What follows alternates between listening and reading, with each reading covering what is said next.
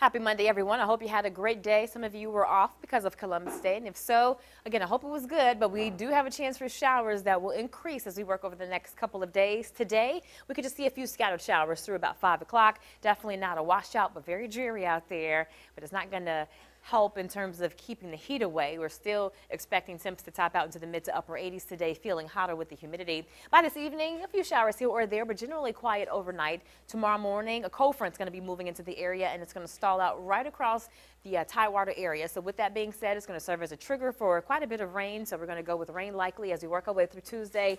5 o'clock, you see we have most of the area covered in green, and we could even have quite a few showers by Wednesday morning until the front kind of sags a little bit further south into North Carolina, easing things up a bit for us as we head towards Wednesday at about 5 o'clock. So today, temps into the mid to upper 80s, 88 expected for a high in Norfolk, 89 in Williamsburg, around 87 for Corolla and 84 for Melfa. Scattered showers, otherwise just a mainly cloudy day. Heat index values today in the low 90s, and it's going to be breezy with the south wind at 10 to 20 miles per hour. A little wetter tomorrow, temps still above average though, and same scenario for Wednesday, though cooler in the 70s. Average should be in the low 70s. We're not really going to get that far down, but we're going to keep temperatures in the 70s through your Friday and into early in the weekend. And we do have some tropical activity out there, a new tropical storm, which is Ophelia, but no threat to our area. Have a great one.